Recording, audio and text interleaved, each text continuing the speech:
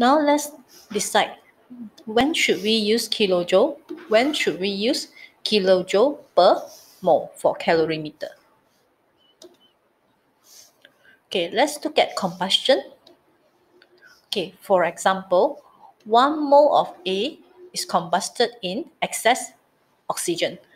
So to write the thermochemical equation, we only use kilojoule because we understood that A is already 1 mole of substance.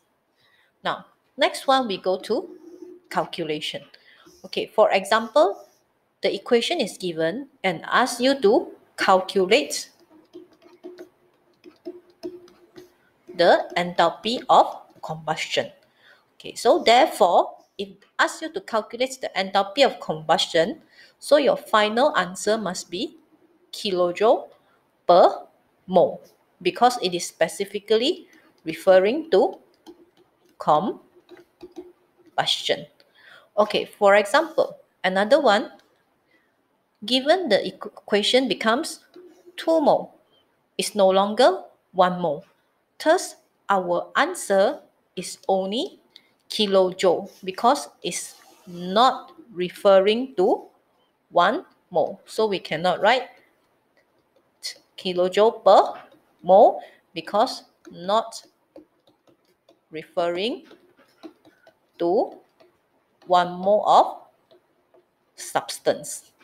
Okay, however, the example number 1, we can use kilojoule per mole because of the specific enthalpy. Another one is referring to 1 mole.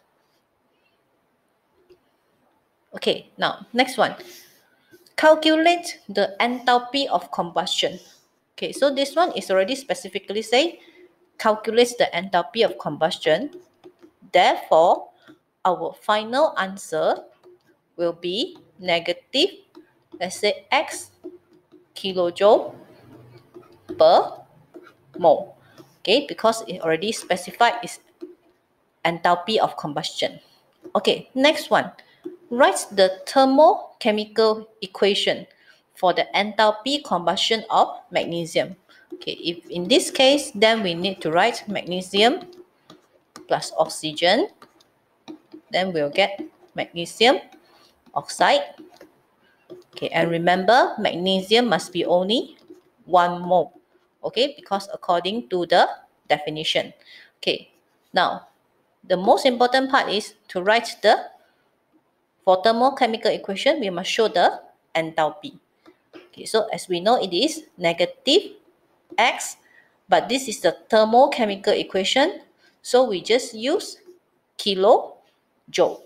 Okay, for calculation, we can use per mole. Okay, now next one. Okay, calculate the heat change for neutralization. When we see the word neutralization, it's the same thing. We know it is negative. Let's say Y kilojoule per mole because we are referring to 1 mole of water form. This is for calculation.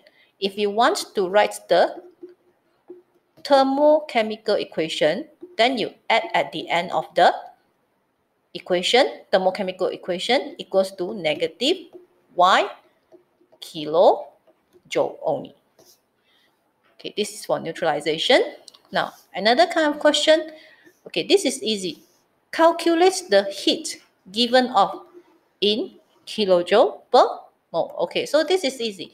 You just write enthalpy H equals to, the answer will be kilojoule per mole. And it says given off. So if given off, let's say negative, must be negative X kilojoule per mole. Okay, this one we have no problem.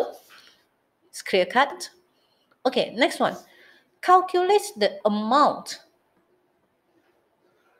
of heat release, okay, which is carried out in an aluminium calorimeter, okay, and with water together. Okay, this question is already in your notes as well. So I just want to emphasize what is the answer.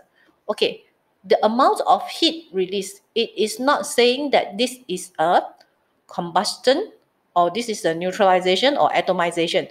It just says the heat released only, not referring to 1 mole. So at this time, you can just label heat release equals to how many kilojoule. Okay?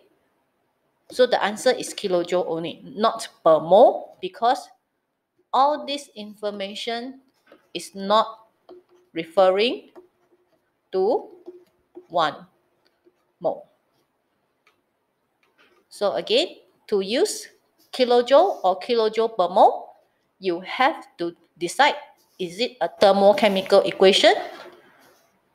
Is it a calculation which refer to only 1 mole?